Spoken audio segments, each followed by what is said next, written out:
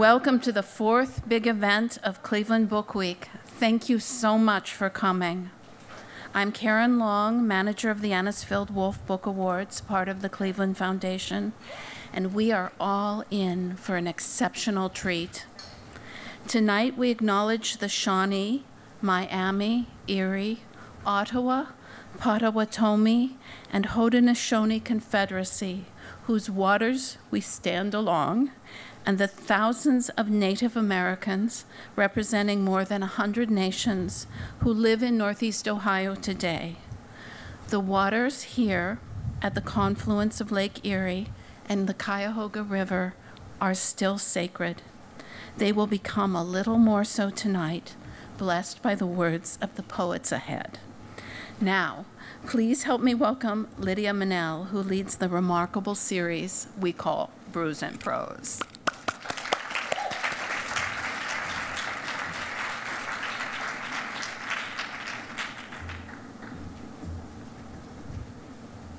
Thank you. This past summer, Brews and Prose celebrated its 7th anniversary of gathering readers and writers on the first Tuesday of every month at Market Garden Brewery. For most of that time, we've had the distinct pleasure of partnering each September with our friends from Anisfield-Wolf. Our monthly readings are all about the notion that we should gather to encounter writing outside the academy, closer to the places we live, the places we work, the places we encounter each other. Our happy partnership with Anisfield-Wolf has kept us true to that mission. Our Book Week collaborations have found us in boxing rings, cathedrals, museums, theaters, downtown courtyards, and this year, at the foot of the steamship Mather. At Brews and Prose, we frequently joke that literature is better with beer. But the truth is, even without beer, literature is better everywhere Clevelanders are. We're looking forward to testing that hypothesis next month as a partner at the second Cleveland Drafts Literary Festival this year in Larchmere. That festival will hold readings from Northeast Ohio writers in bars and bookstores and glass-blowing studios and car garages, all along the way celebrating our vibrant community in progress. Then in November, we'll be back at our home at Market Garden Brewery with Cleveland's own Mary Doria Russell. I hope you'll drop by those events, and tonight, visit our table for more information. Thanks first to our hosts at the Great Lakes Science Center for welcoming us to the Mather. It is impossible also to express gratitude to our partners with the Anisfield-Wolf Book Awards and Cleveland Book Week. Karen Long and Stephanie Hicks-Thompson. We are in the middle of their yearly literary Super Bowl, and they don't even look like they're sweating it. None of this would exist without Karen and Stephanie's incredible effort, hospitality, and curatorial brilliance. They deserve our thanks, all of us, for everything they've done and will do this week, and for doing more than their part to make Cleveland's literary community vibrant. Let's give them a round of applause.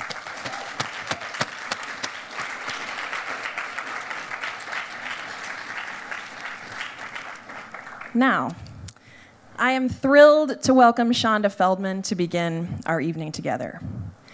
If you heard a catch in my voice before I said Chanda's name, it's because I was tempted to say our own Chanda Feldman, as in Cleveland's Chanda Feldman.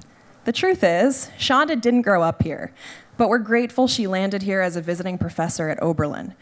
Grateful because her work manages to be rural and suburban, historical and immediate, cultural and familial, all through the piercing detail of everyday life. Chanda's poems have appeared in the Cincinnati Review, Prairie Schooner, the Southern Review, and Virginia Quarterly Review, among others. And she has received awards and fellowships from the Bread Loaf Writers Conference, the Cave Canem Foundation, the National Endowment for the Arts, and the Vermont Studio Center. And she was a Wallace Stegner Fellow at Stanford University. In 2018, Louisiana State University Press published her full-length collection, Approaching the Fields, and we were lucky to host her last year at Brews and Prose. When I heard her read, I knew what I'm even more sure of now. In a political climate where pundits search for all-encompassing narratives of rural and southern places, from so-called regional prophets touting grand memoirs of culture, Chanda's poetry uses voices and places and traditions, familial and individual depth, to resist the monolithic. In short, it does what Tracy K. Smith's political poem suggests. It says, hello, and you there, and still, and yes. Here is a poetry for us right now. Please welcome Chanda Feldman.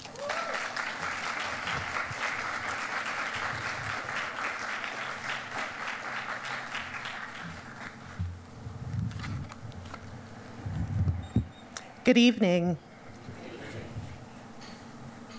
I'd like to say thank you to Lydia for that lovely introduction, and to Brews and Prose, and also thank you to Karen and Anisfield-Wolf and the Cleveland Foundation.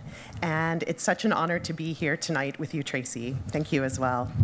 I'm happy to offer a poem from Approaching the Fields to begin our night. Native.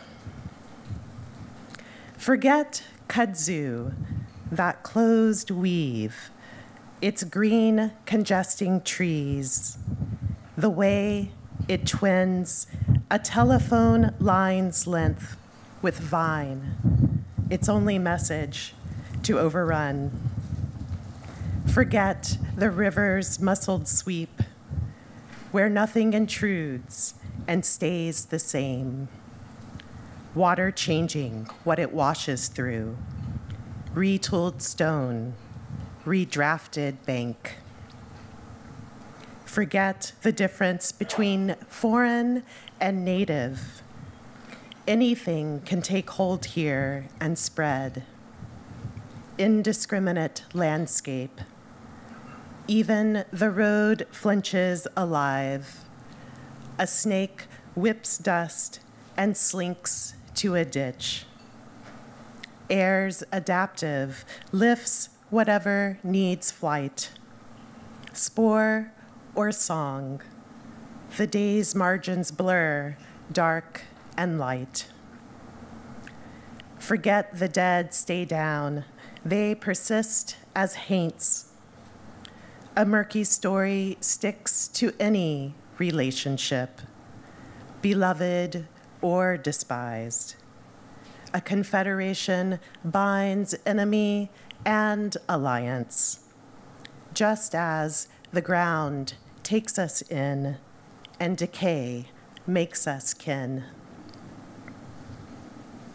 Thank you.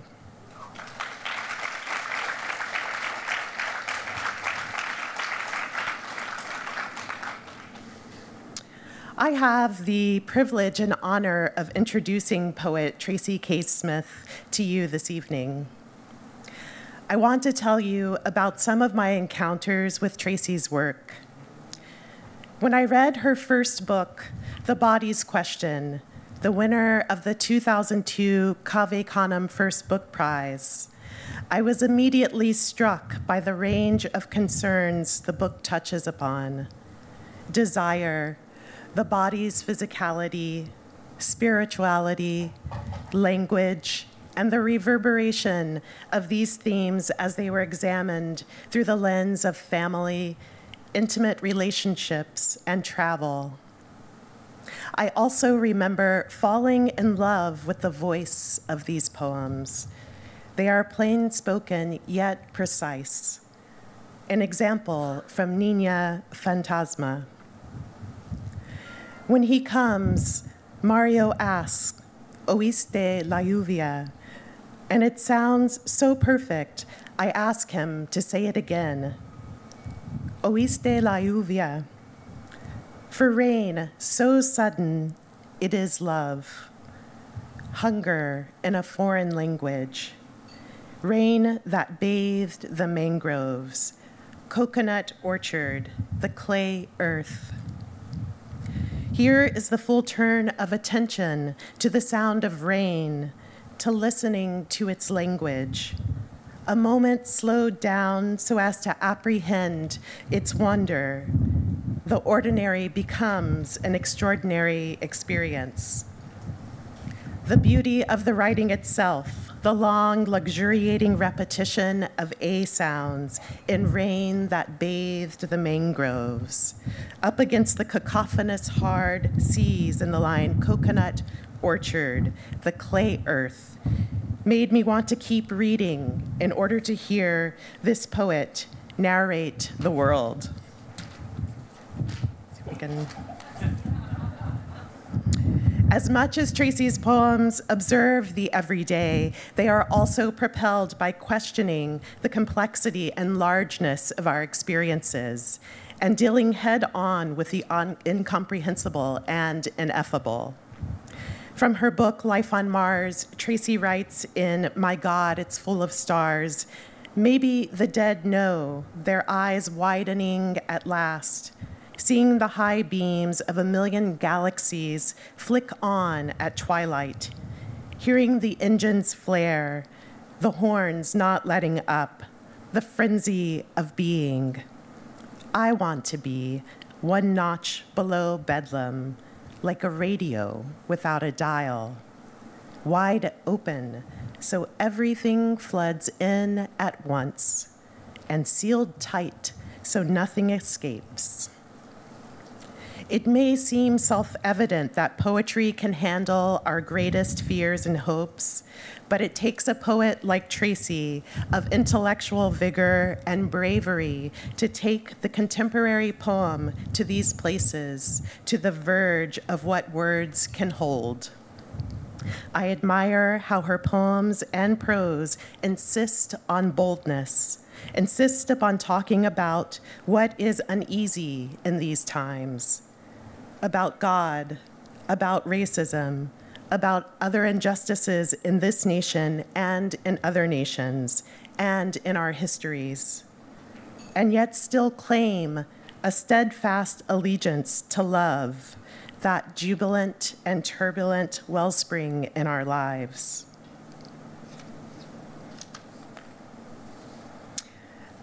I just have a little more to say about Tracy, and then we'll get to hear from her. After reading Tracy's first book in 2003, little did I know that I would get to meet her in 2004 at the Cave Canem annual summer retreat for African American poets. And little did I know that we would be assigned to the same workshop group. I think I was too in awe of Tracy to say much to her at the time. But what I remember is listening to her in workshop talk fluently and deeply about poetry and asking generous but exacting questions about what our writing in progress was up to. And I also remember the dance party on our last night at the retreat and eyeing Tracy's long-legged moves and thinking she is being herself, her full self. She brings her full presence to the spaces she inhabits, just as she does in her poems.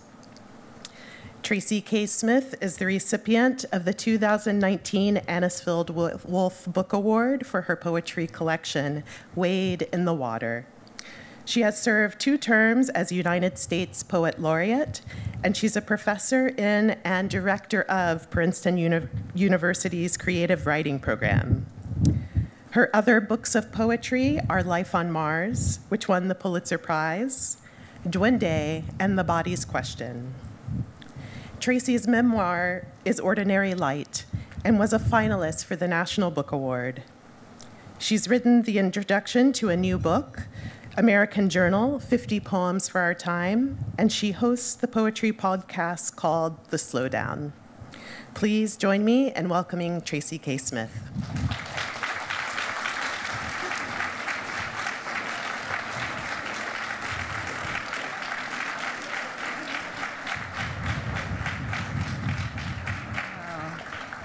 Thank you, Chanda, for such a generous and beautiful introduction.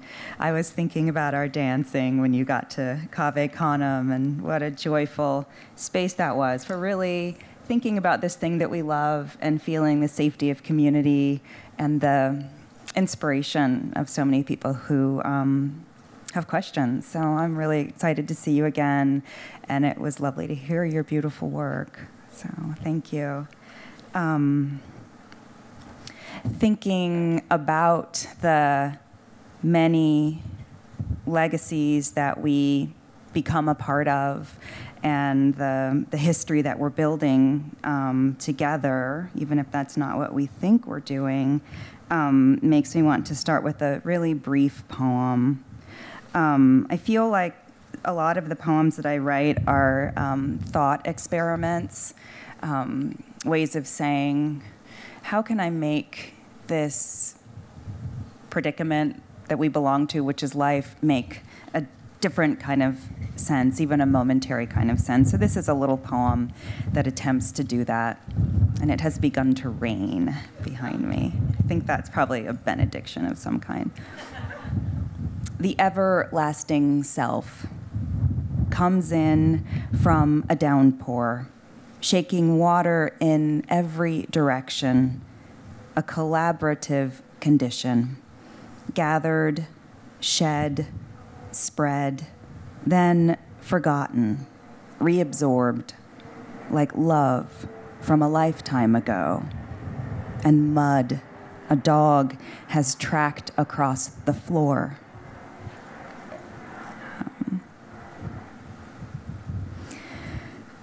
I feel like many of us are thinking in different ways about history, in part because the present moment that we live in feels like it's beckoning so much history that had felt at one point so comfortably behind us to inch upon us. That's where a lot of the poems in Wade in the Water come from for me, particularly questions and anxieties I have about the way that racism still drives so much of our life as Americans, and the ways that we have failed to really reckon with the sins of our past as a nation, and to adequately apologize to one another, to choose to see one another. I think my poems are saying, how can we do better right now? But in order to feel a little bit of space within that question, they're looking backward to a time where it seems very easy to identify what could or should have happened differently. I think I'll start with a poem that kind of goes back to the beginning of this country's declared principles. It's called Declaration, and it's a redaction or an erasure of the Declaration of Independence. When I was looking at that document again with the idea of getting a poem from it, I was saying, oh, please speak to me. Please show me something that I haven't already seen. And if you're a poet, maybe you recognize that wish that something else is helping or present, even just listening as you're making your work. In this instance, I felt kind of frightened when it seemed like something did say, oh, okay, you want to hear something? Listen to this. Declaration. He has sent hither swarms of officers to harass our people. He has plundered our, ravaged our, destroyed the lives of our, taking away our, abolishing our most valuable, and altering fundamentally the forms of our. In every stage of these oppressions, we have petitioned for redress in the most humble terms. Our repeated petitions have been answered only by repeated injury.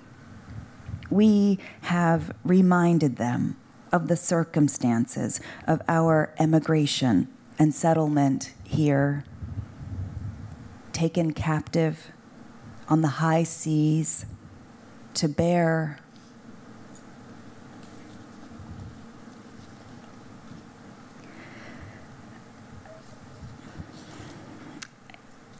I want to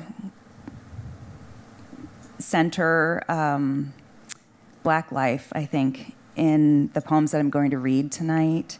I feel so grateful to belong to a tradition that has given so much, that is beautiful and loving and generative and thoughtful and challenging to this nation.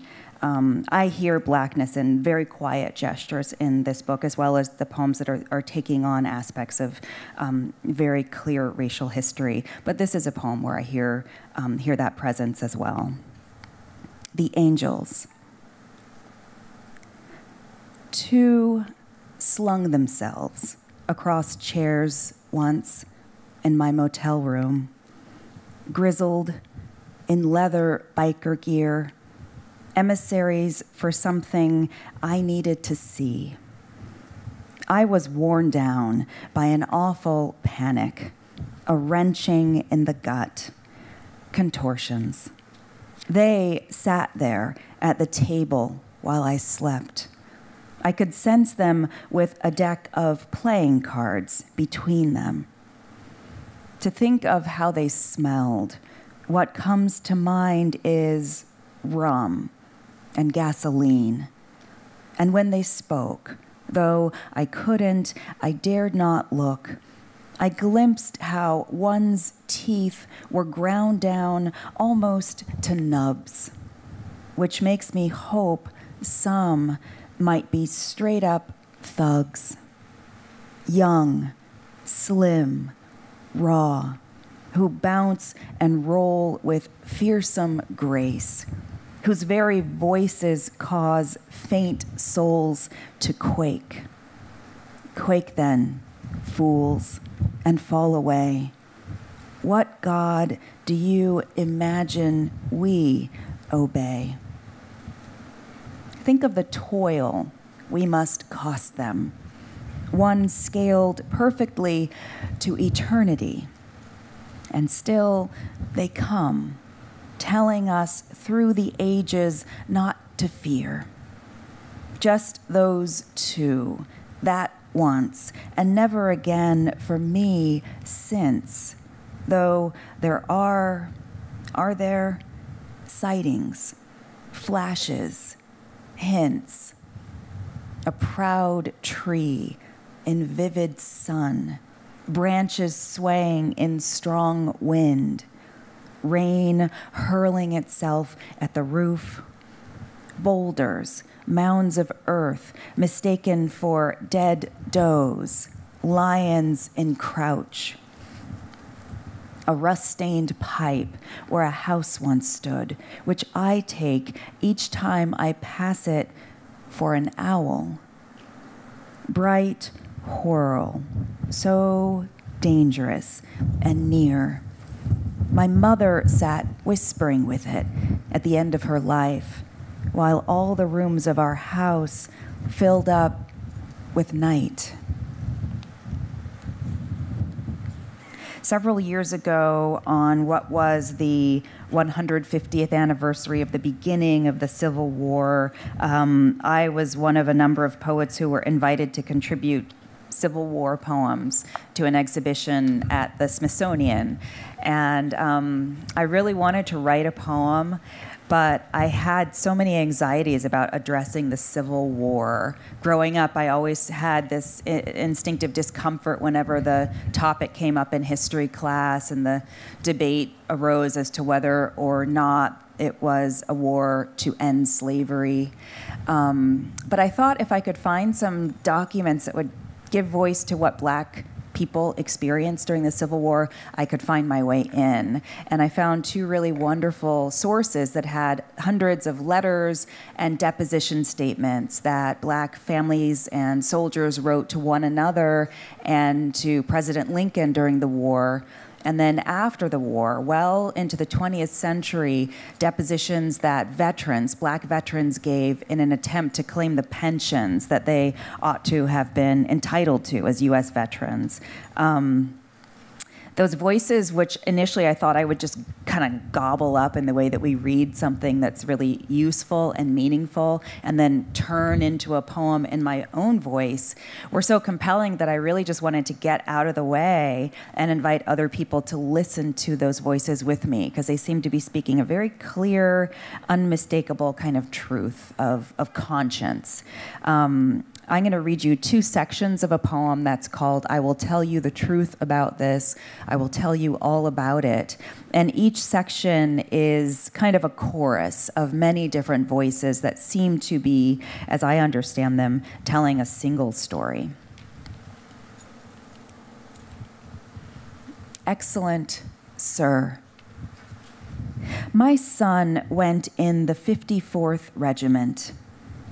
Sir, my husband, who is in Company K, 22nd Regiment, U.S. Colored Troops, and now in the Macon Hospital at Portsmouth with a wound in his arm, has not received any pay since last May, and then only $13.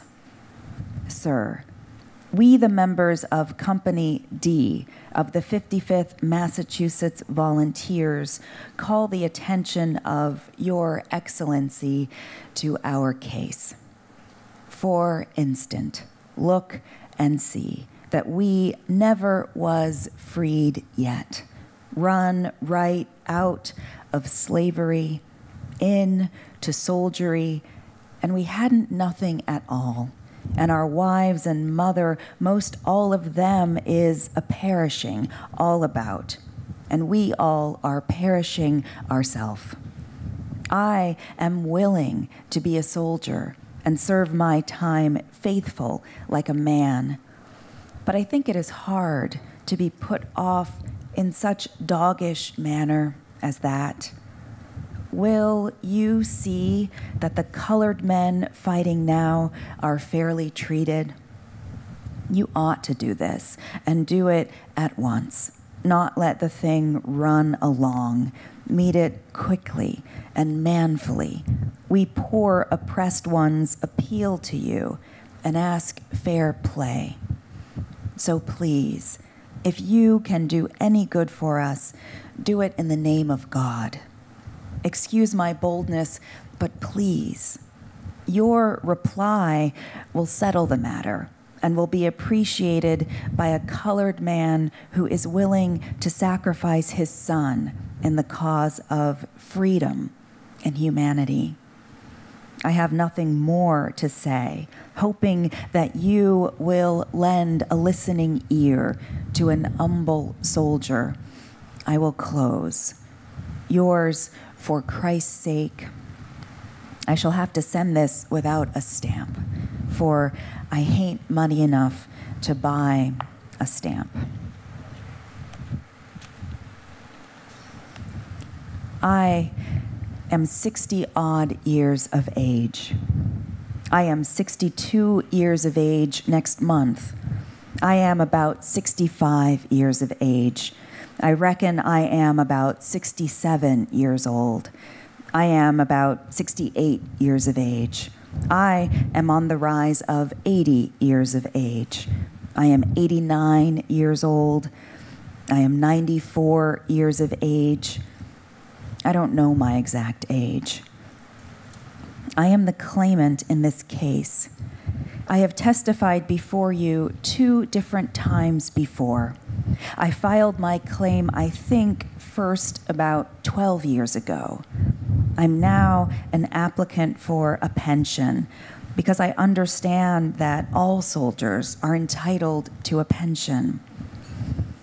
I claim pension under the general law on account of disease of eyes as a result of smallpox contracted in service.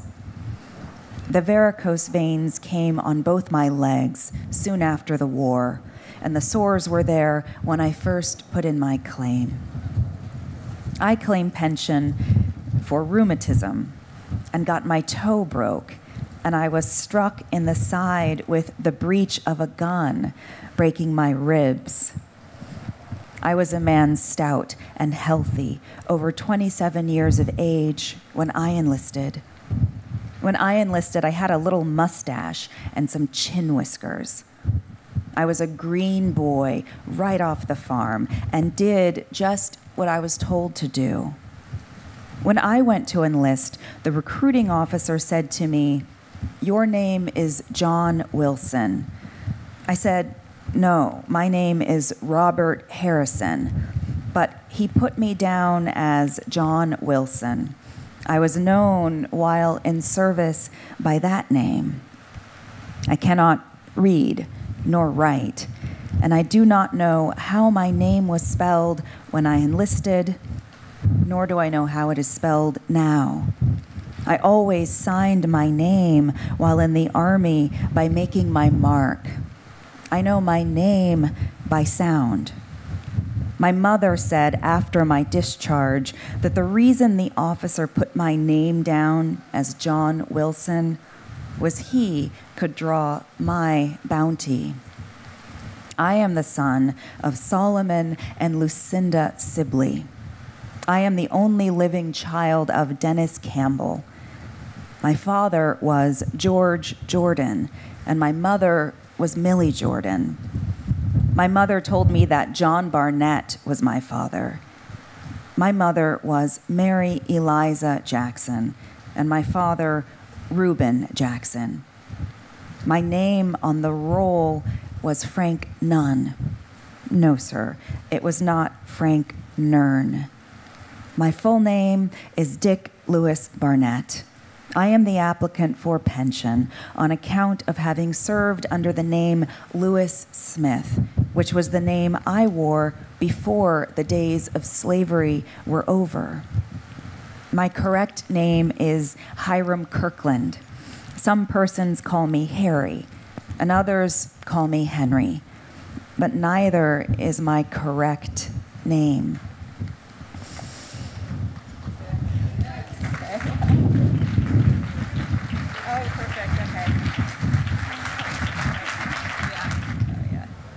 Okay, thank you. That has never happened before. That's very unusual. I'm going to say it's ancestral support or kind of like chastening in some way. Maybe I'll read 2 more poems, and then we can have a conversation if you have any questions. The last poem that I read really stuck with me for a long time because so many of the people that were making these claims and serving this country didn't ever receive their pensions. If you think about it, there's an easy legal explanation, though I think it falls short morally. But if you were born into slavery, you did not get a birth certificate. If you were married during slavery, you didn't get a marriage license. If you chose to change your name upon emancipation, you weren't always given paperwork to that effect. And so people had a hard time proving that they were who they had been in the Army. And a great many people were denied the justice of a pension. Reading those appeals, I think one of the most recent ones that I drew from came from like 1938. So it was people's grandchildren and great-grandchildren who were trying to close this loop up that I think in many cases never closed. But that sense of naming is what stuck with me. And I feel like a name is not just a symbolic marker. And so this next poem is not rooted in the past, but I think the appeal that's being made to be seen correctly and called within one's proper name is ongoing for many of us. This is a ghazal.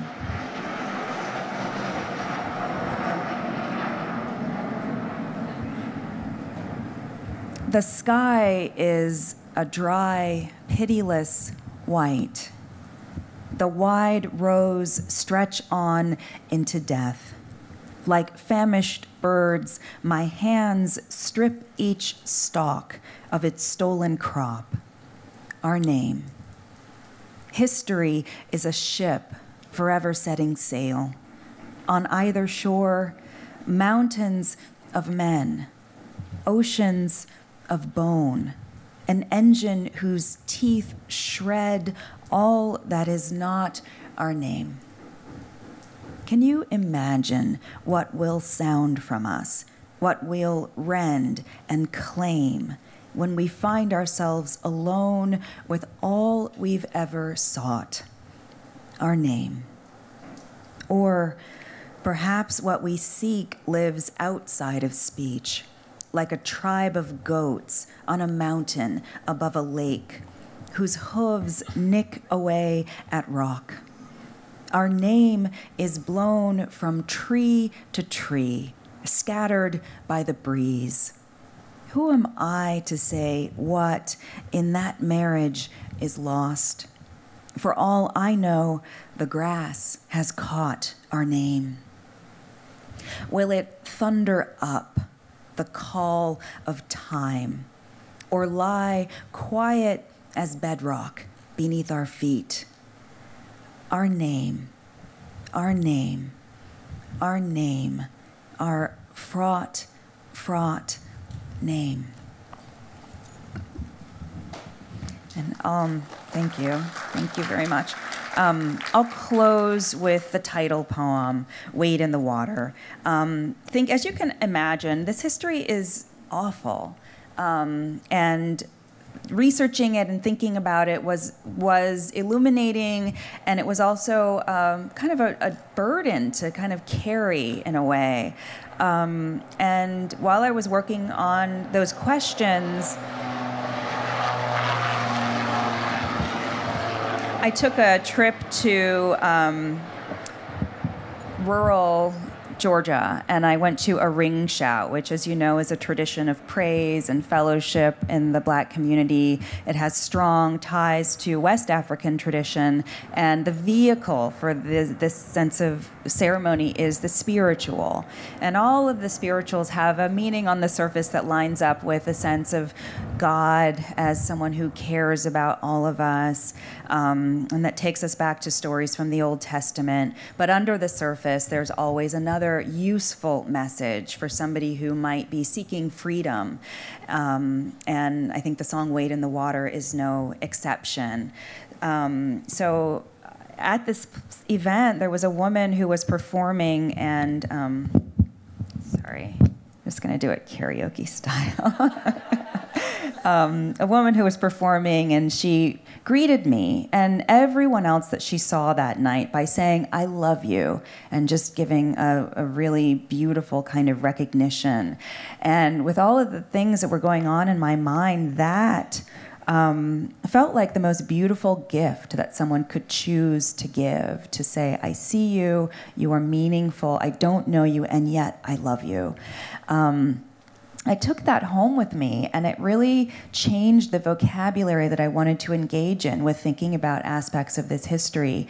And love became what I was looking for. Opportunities to learn to practice love better became the goal of, so many of the questions that these poems were helping me to ask.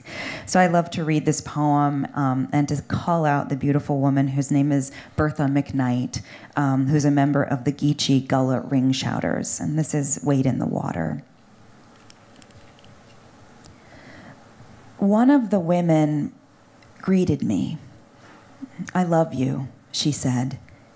She didn't know me, but I believed her.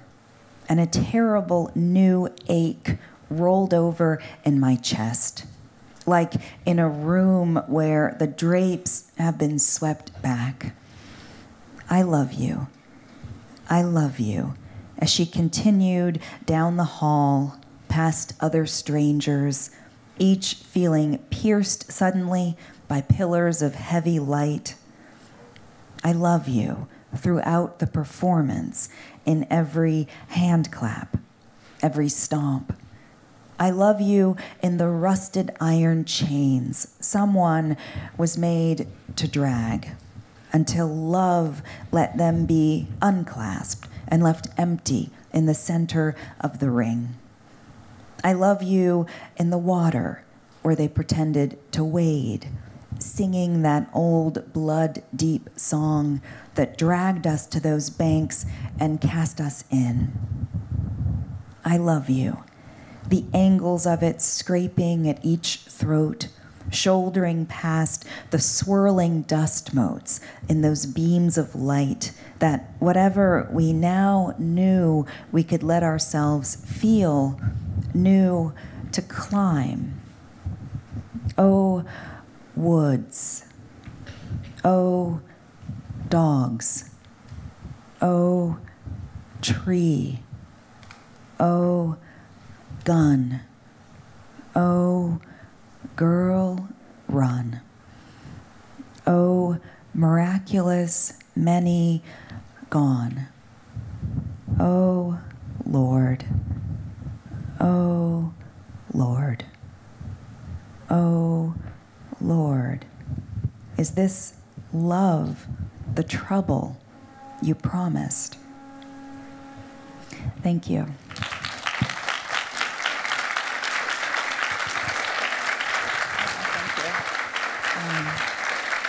Thank you.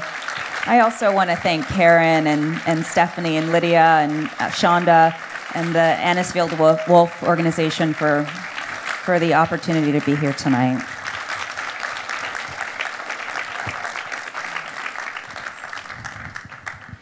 Let's give one more round of applause to Tracy K. Smith.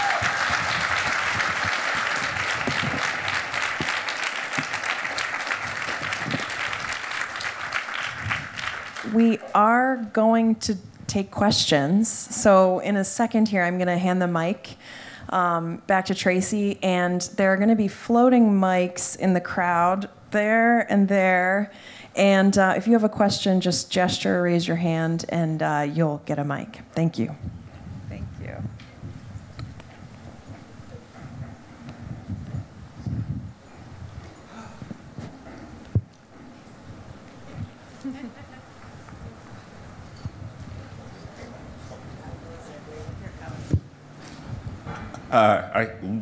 I had the opportunity to meet Miss McKnight this summer, and she loves me too.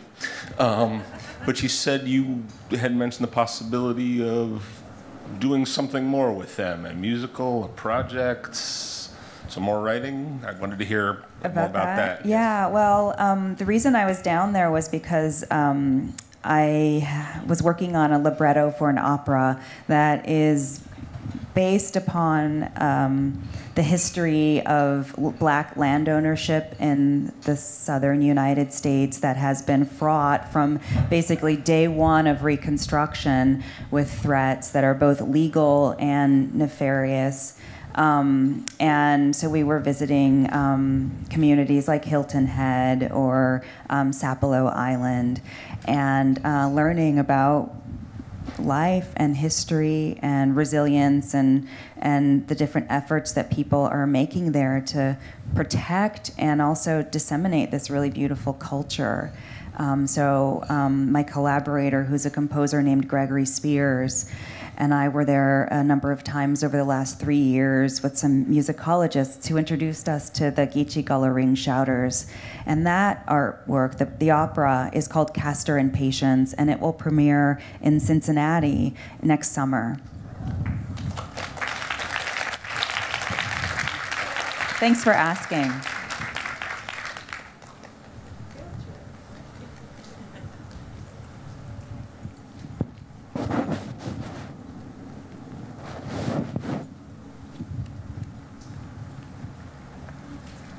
It's like everybody should just bring a mic of their own to things like this. I just want to say you have a great speaking voice. You create pictures and imagery listening to your voice. Oh, thank you. I don't know where you are. I want to look at you. I'm way in the back, okay? Okay, hi. I'll stand up, okay? Now, I would like to know, how did you get started in writing poetry? I loved writing and reading poetry from childhood, but I didn't think it was a profession that I could aspire to. And when I got to college, I met a number of other young people who knew it was a profession that they could aspire to, who were writing poetry, calling themselves poets, hosting reading series. And I met the poets who were on the faculty at my college and began to, what I felt like, apprentice myself to this art form.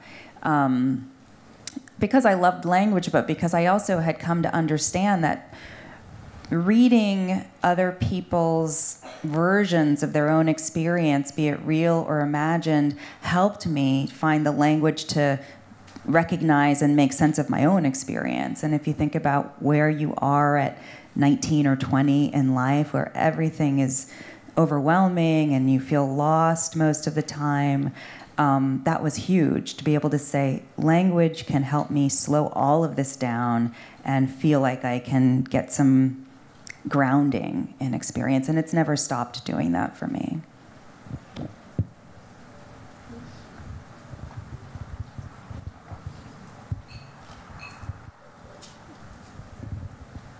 Well, thank you for your gift and for sharing, and congratulations on being the Poet Laureate of the United States. What does that mean? Or do you have some official responsibilities? Can you talk about that? Yeah, so my term ended in last May, and now we have Joy Harjo, who is a wonderful Poet Laureate and member of the Muskogee Creek Nation. What did you do during What did I do during my time? So I'll tell you, the responsibility is minimal. If you don't want to do much, you can give a reading and a lecture at the Library of Congress and just present your take on the art form in those ways. But there's so many resources that the Library of Congress has that a lot of people choose to do projects, and that's what I chose to do. I spent the years going into rural communities in the US that don't often have reading series or book festivals, and sharing some of my poems, but mostly talking about the work of other poets. I wanted to get off the beaten path, but I also felt like this is a moment in America where all we are inundated with are ideas of division and difference, and how region means that we can't hear or respect one another because our values are so different. And I knew that poetry could help get past that narrative, because poems make you sort of stop and pay really close attention and say, someone else is speaking here, and it feels like it matters. And so to go into many different kinds of settings, like community centers or libraries, but also rehab centers or prisons, with different configurations of community, and saying, what do you hear? How does this speak to life as you've experienced it? It felt like a huge thing to be doing, and it gave me so much hope about America at a time when very little else did. So I'm really grateful.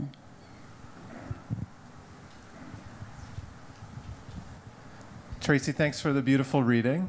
One of the things that I appreciate and admire about your work is its relationship to traditional form, for lack of a better term. And I was wondering how your sense and your feeling about form has changed over the period of your writing. When I was a student, I always felt like when my teachers gave me formal assignments like sonnets or, terza rima, they were constricting me. And I thought, I have to do this if I want to call myself a poet, but that's not what poetry has to be about. And as I get older, I realized that constraint can help clarify and rein in what might otherwise be an unwieldy blur of emotions. And so form can make me think differently than I naturally would, and help me get to a different perspective. I turn to form when I feel most overwhelmed by the questions that are driving my poems. And I'm grateful for, sometimes it's rhyme that says, you can't say what you want to say, you have to come up with something better, because then I start to look at my problems differently. Hi, Tracy. How are you? I had a two-part question. What advice would you give to writers in regards to the business side of writing, and also on crafting their creativity? I feel like finding a community of fellow writers who work you respect and want to help support, and who feel that way about you, is probably the best professional decision that you can make as a writer, because it motivates you to keep growing. It motivates you to not be selfish and egocentric, because you're also hoping you can help your friend get her book published. And I think because writing is a solitary act, there is danger of becoming an egomaniac and, thinking only about what's in it for you. I say also that about community because my experience is that the path to becoming a poet with a book was very long. And there were moments when I thought, maybe this isn't going to happen. And so being able to say to my friends, we can do this, right? We can do this, was huge. And then, I don't know. I mean, I hear myself saying this to my students, and I know it's not really what they want to hear, but if you can find a way that the process of writing and looking at the world like a writer is mostly what you care about, that's better than having the motivation be publications and prizes and awards. There are great resources for information on those things. I think Poets and Writers magazine is really great because they have a listing of book prizes and agents and editors and opportunities for submitting your work for publication. And so that part of it can become almost like a methodical thing that you turn to once a month or once every 6 months and say, I'm going to send out all these poems and then get back to the good part of writing. But the internet has changed a lot too, with the advent of so many online publications and ways that you can bring your work out to different audiences without the intermediary of a publisher. And in some ways that helps the community that you belong to feel more immediate and larger too.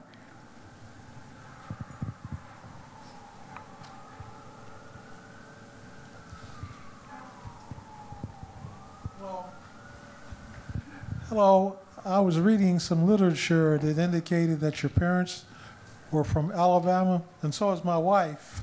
And I just wonder what the family experiences were like in Alabama. My dad was in the Air Force, and so I ended up growing up in California after my family had moved around a lot. My parents both came from rural Alabama, small towns just about 40 miles outside of Mobile. They grew up in the 30s and 40s in segregation. And my father always said that he joined the Air Force because the South was too hot and he wanted to get to another part of the country. But I've always taken that to mean much more than that. And I feel in some ways like the South that my parents belong to is a part of me. I cleave to the stories and even the voices and the inflections that they transmitted to me from the past that they remembered as formative for them. My parents were also of a generation that my mom participated in some of the bus boycotts in Montgomery, but they didn't want to tell us too much about what they'd endured. They wanted to create in us a sense that what we wanted to do with our lives was possible if we worked hard. And I know that's, that sense of exceptionalism and something that's been really important in the Black community. After my parents died, I chose to write a memoir as a way of almost asking more of the questions that I hadn't asked them, about their actual lives and what had hurt them or what had shaped and taught them.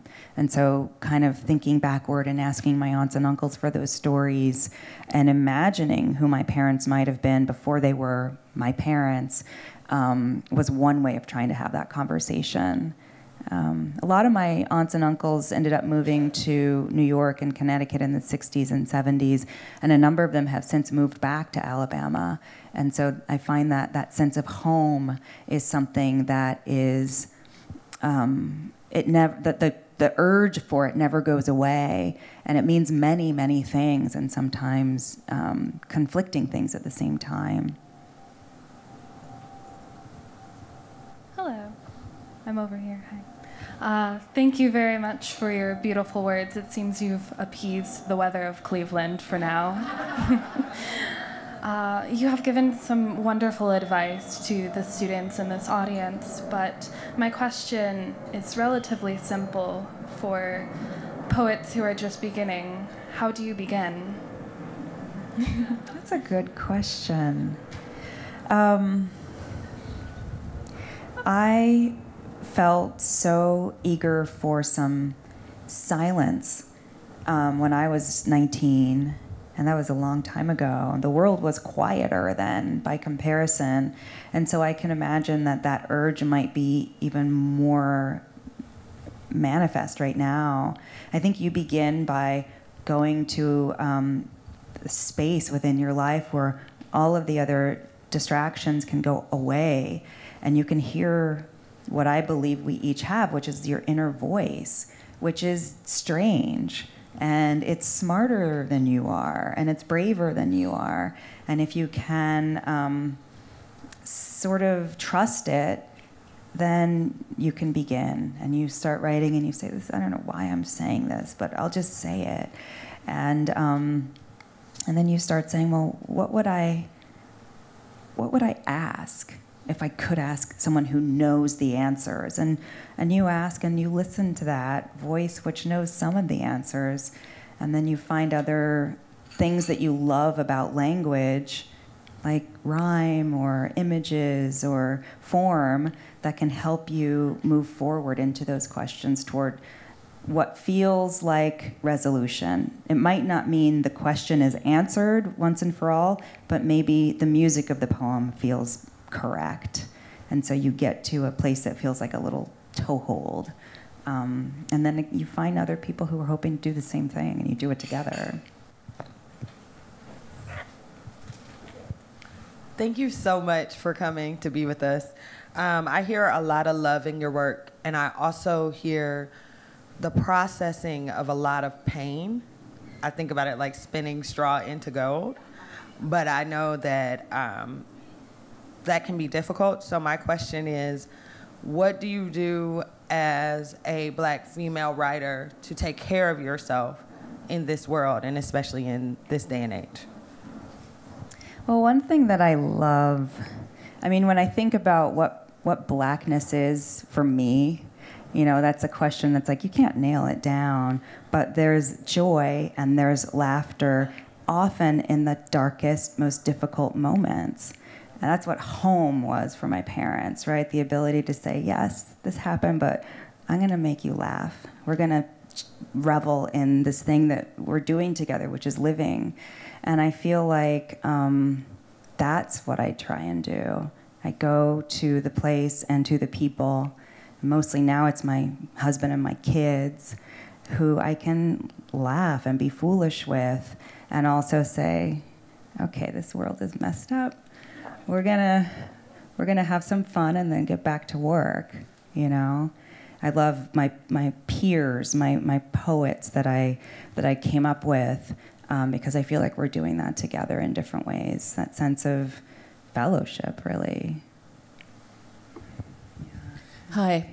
I'd like to preface this by saying I'm over here.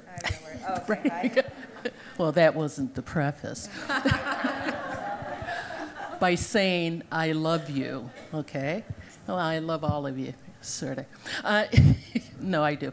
Anyway, I'd like to know, since you mentioned your writing process and using formal and or traditional modes of writing your poetry, and there's a lot of passion and a lot of hurt and a lot of pain and a lot of. When does form, that Eurocentric form, become a filter, and how do you get past that? I think when I'm writing, and I think this is probably true for other writers. Oh, I love you.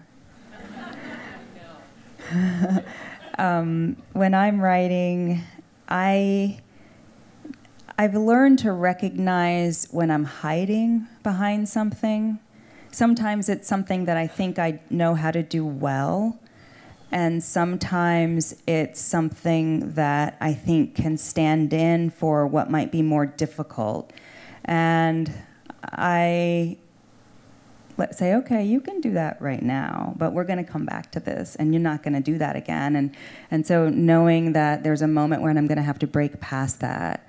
And if form seems to become one of those strategies for hiding or for failing to push courageously into the material, then I have to be willing to get rid of the form that I've chosen.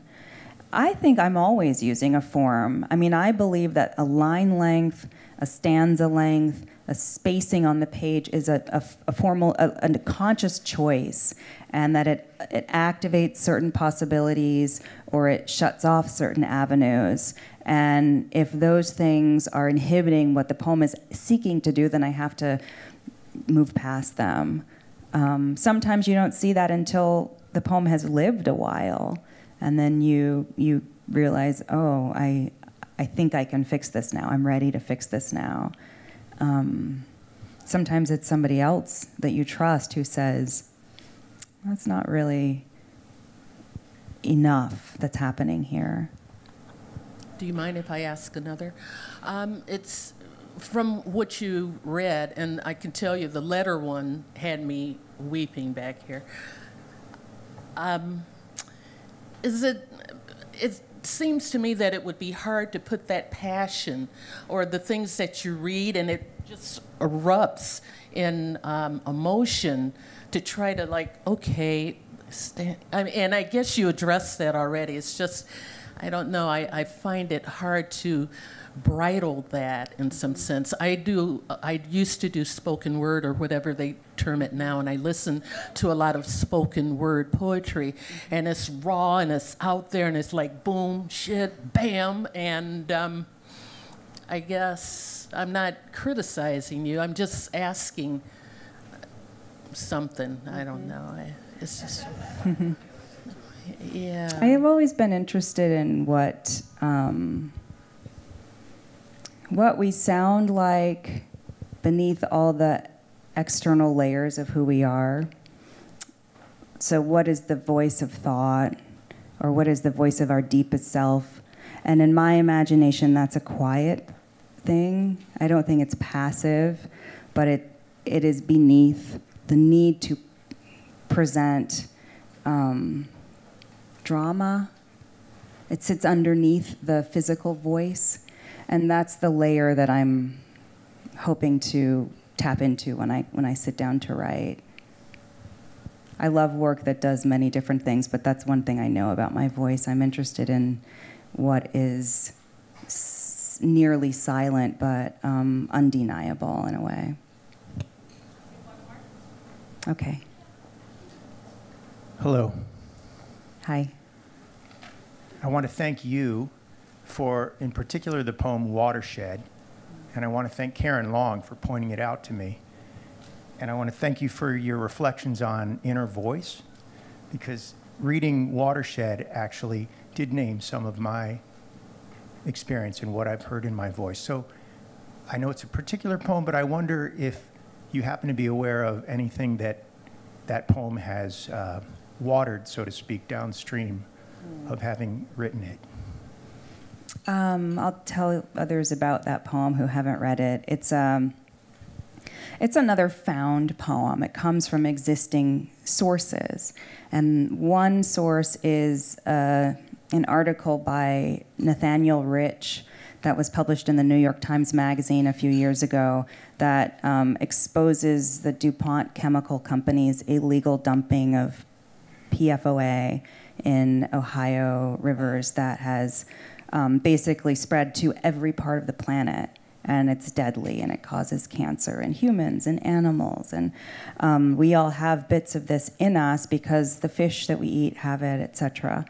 And they did this and denied responsibility. And they did it after they knew that it was dangerous because it was profitable to use.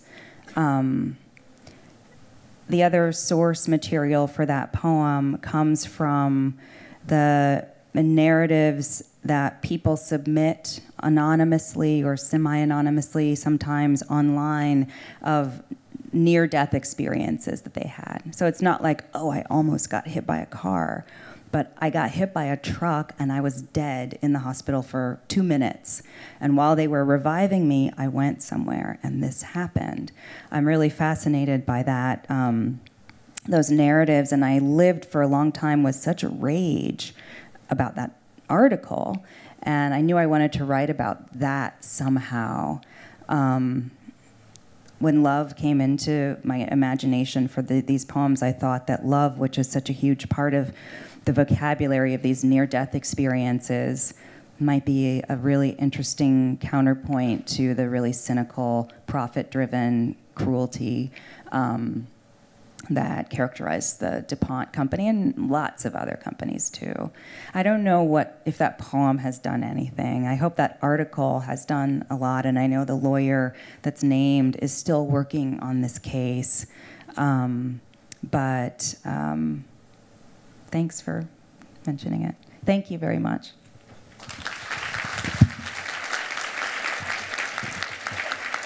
Thank you.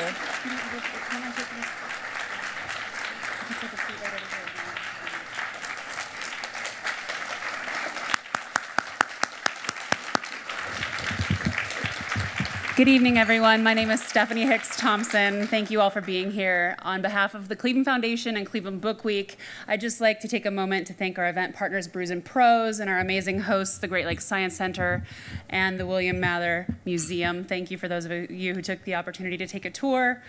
I'd like to thank Chanda and Tracy for your beautiful words one last time.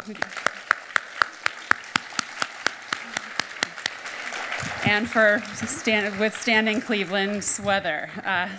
Tracy will be staying and signing books with us. Books are for sale, both Chanda's and Tracy's for sale by Max Backs in the back. And she'll be signing right up here shortly. If you don't mind forming a line here behind the podium, we'll get started. Thank you all for being here as a part of Cleveland Book Week. For those of you who are going to join us tomorrow at the Anisfield-Wolf Book Awards, we will see you there. For those of you who maybe aren't able to join us, you can view it live online at anisfield-wolf.org, and there's more information about that up front. So thank you all for your time again, and please form a line right here to speak with Tracy.